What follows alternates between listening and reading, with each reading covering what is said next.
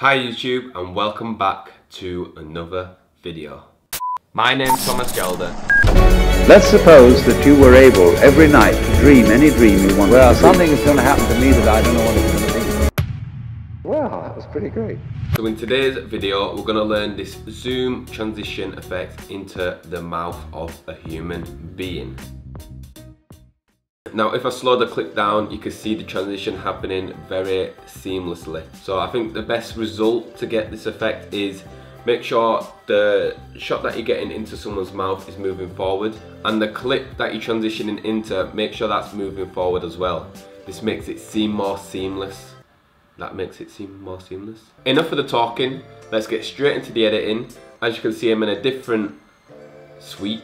It's I'm not at home, I'm out and about, but I thought I'd give you guys some content. So let's get into the editing suite and see how it's done. So once you've opened Premiere Pro, you will see the two clips that you want. So here, where the guy screams, as you can see it's moving in slightly.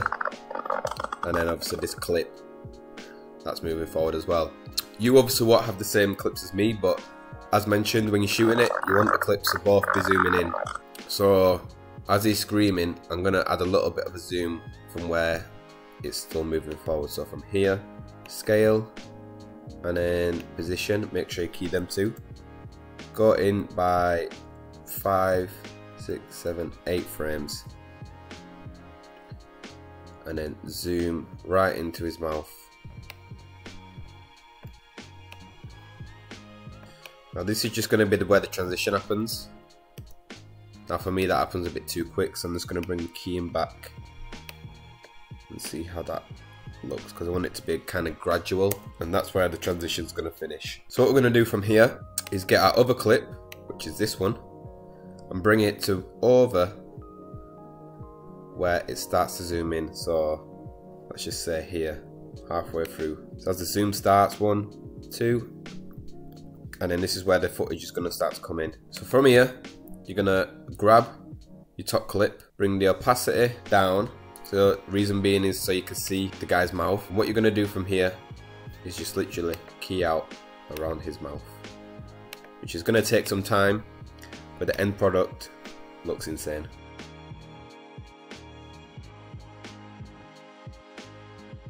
So once you've masked out the first frame, make sure you go on mask path, go a step forward, and just keep spreading it out so it fits.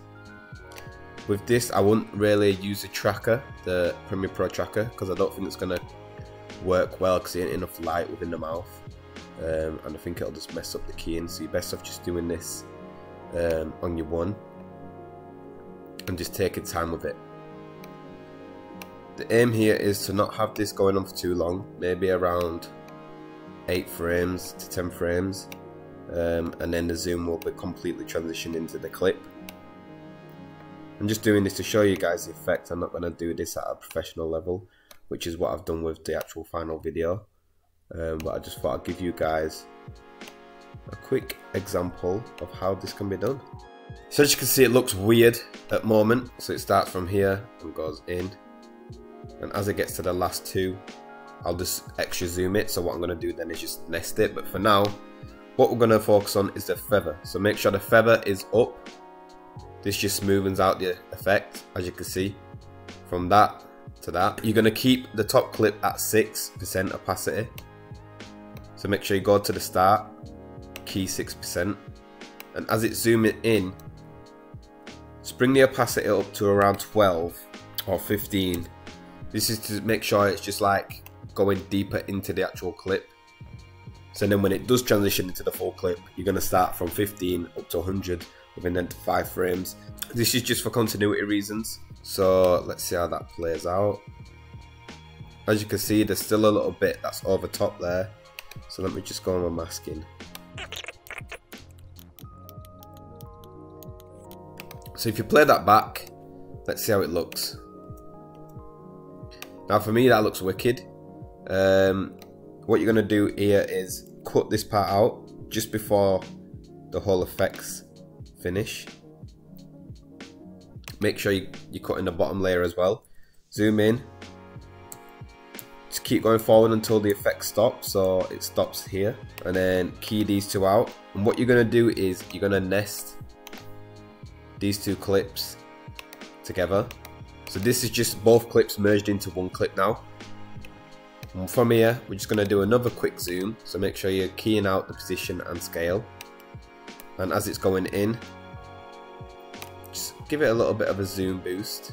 That I'm happy with that. Bring that back, just see how it looks.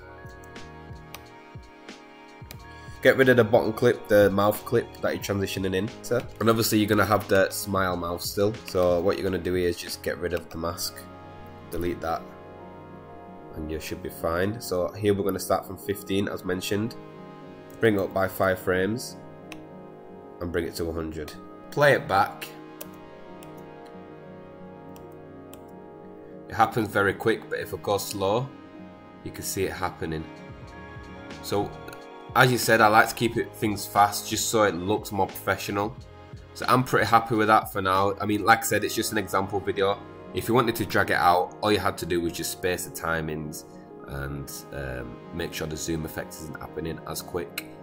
Same principle, just dragging out the clip, that's all, and keying. But for this example, I'm showing you how it's done. And there you have it. Easy as that. I love this effect. I made it when I was travelling down to London on the train, and I had this shot, that specific shot in a nightlife video where a guy came up to the camera, started screaming, and I thought that was a class shot. And when I was editing it, I was like, I'm sure I can do a transition here. So I just worked a bit, experimented, and it worked like a treat. Make sure you follow all my socials. My Instagram is here, that's where I'm most active, so please make sure to follow me on there. Make sure to subscribe, I'd appreciate that a lot. And give some comments, give me some suggestions on what I should do next or what I should do. I'm traveling the world from January onwards. Out there, I'm going to be vlogging a lot. I'm going to be doing I'm going to be doing like weekly, document the whole journey from start to finish, and then make one big documentary on it about traveling and how it made me feel and the things I saw and what it does to you as a human being. Saying that, I'm going to sign off and I'll see you guys next time. Down a tad and bring the mixture shadows, have a yellow tint.